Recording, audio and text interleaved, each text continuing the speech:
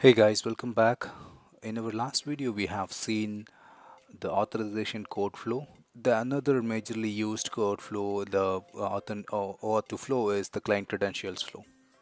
Right. So this is a simple, way how we can get an access token and access the resource. So this is widely used between microservices.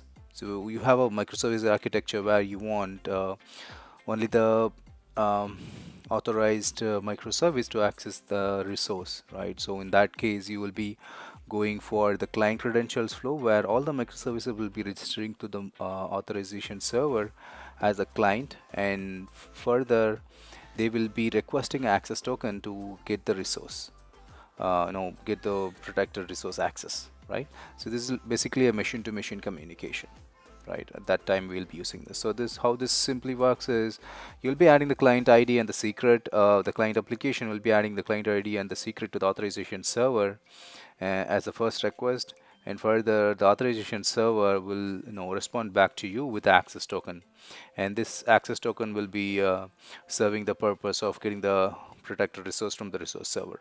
So this is so simple. So let's explore the code.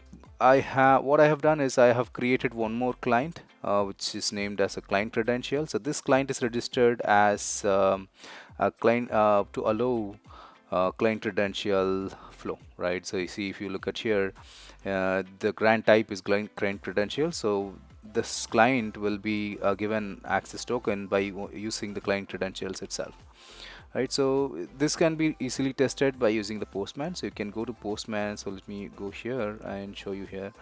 If you look at here, I've just mentioned this client credential. So I've mentioned the client credential, what I have given, and the scope that's not required ideally.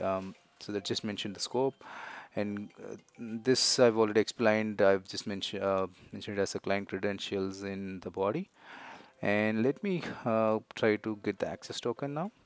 So it hit my authenticate method where it will verify the client credential. So there is a separate filter, the provider for OAuth to client credential authentication provider. So this provider will get called whenever there is a client credential grant type is mentioned in your client, right?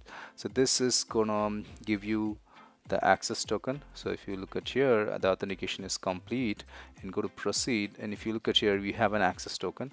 And with this access token, let me use this access token, and let's put the access token here and hit the resource server. This is 8085 is our resource server. Let me hit this and see the result. So we got hello world. So that's how the client credential flow works. So this is a very simple flow. And similarly, we have implicit and password. So those are not widely used. So if you guys need a video on that, please mention in the comments so that I can do one for those. And thank you for watching the video. If you feel this video is useful for you, please don't forget to like and subscribe, and we'll see you in the next one. Bye bye.